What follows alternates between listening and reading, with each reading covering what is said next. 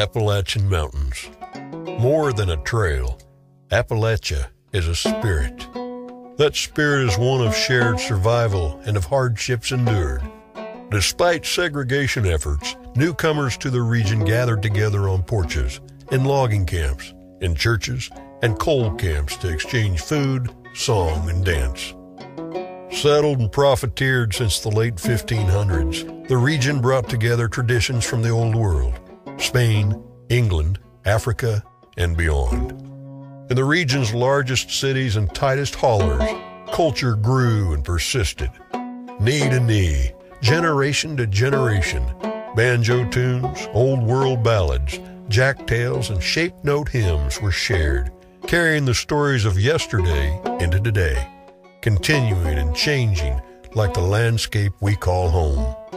Through the legacies of displacement and extraction, the stories of natives and settlers, of soldiers and lovers, coal miners and union organizers, and moonshiners and revenuers, the very heart of Appalachia is embodied in the tales that are woven together in song to create the rich cultural heritage the region is known for. To understand the soul of Appalachia is to understand the hardships, the trials, and the tribulations of America.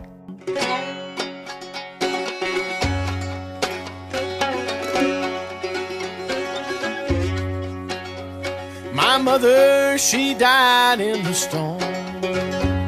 My mother, she died in the storm.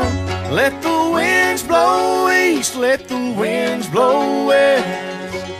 Lord, I don't want to die in the storm.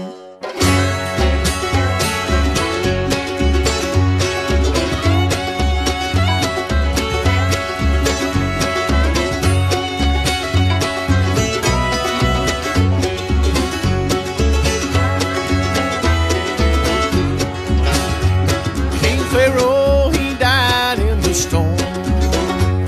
King Pharaoh, he died in the storm.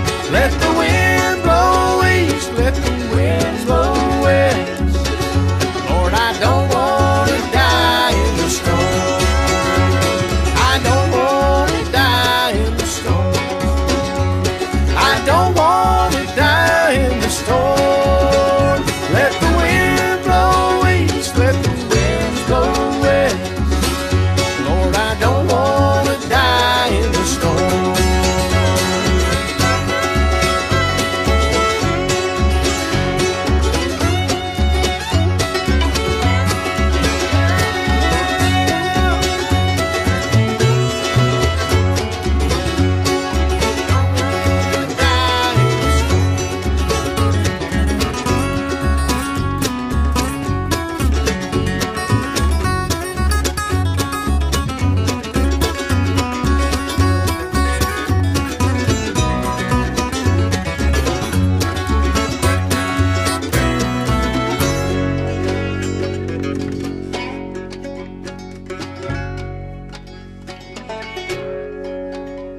Lord Jesus, he calmed the storm.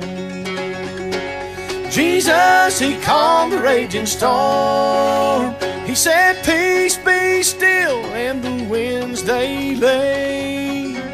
You're not gonna die in the storm.